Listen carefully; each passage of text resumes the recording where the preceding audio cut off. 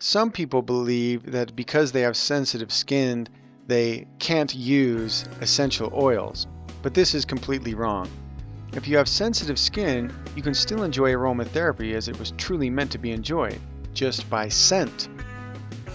When inhaled into the lungs, essential oils cause the same reaction in an individual as they will when applied to the skin.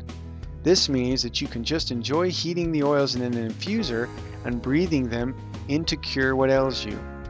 Infusers are sold in a variety of different places. Essentially, they are containers that contain heat oil and send it wafting through the room. They can be heated either by candle or by electricity. Years ago, when ill people would heat vapors in a pot, put a towel over their head, and then breathe in the fumes.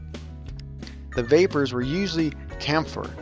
This would promote easy breathing and clear up congestion in the head and lungs. Today, people who get sick rush to the drugstore and buy synthetic pills to ease congestion. No one ever thinks of home remedies that had been used for generations to cure minor ailments. This is not to say that someone with pneumonia or a serious illness should ignore medical advice and try to cure themselves using essential oils.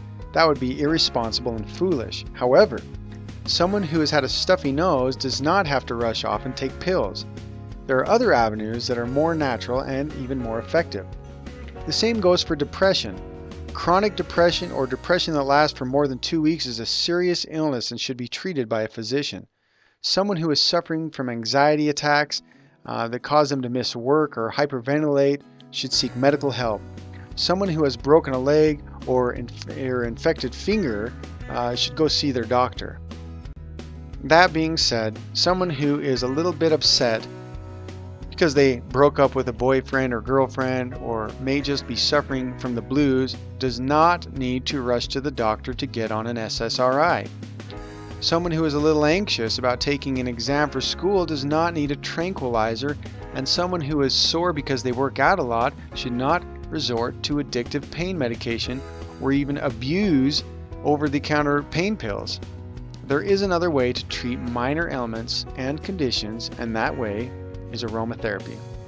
Furthermore, there is nothing to say that using aromatherapy in conjunction with medication cannot do wonders.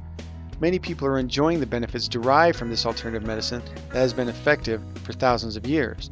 When using aromatherapy as a mood enhancer in an infuser, you don't need to dilute the oils. You can use any oil that you want or a combination of oils to set the mood.